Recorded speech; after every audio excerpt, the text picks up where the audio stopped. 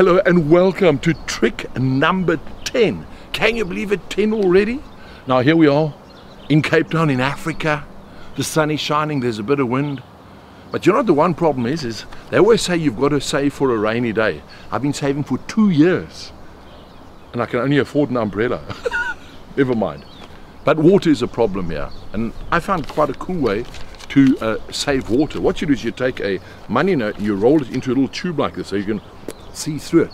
And I'm going to quickly try a prediction with you. I want you to think of any card. Just name a card at home out loud. I'll count to 3, you say it out loud, this is it. Have you got it? Yeah, 1, 2, 3, name it out loud.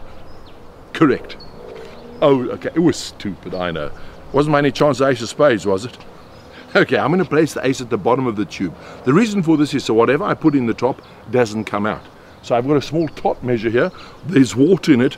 I'm going to pour the water into the top there like that. There we go. And tough one that the water doesn't come out. Watch this. You just go like that and look at that. Nothing came out. And it's real magic because when you unroll it like this, you see there's absolutely nothing in that note. Now the cool thing is what you can do is you can roll it up into a tube again like this. You snap your fingers, you take that original Todd glass and you pour the water back into there like that.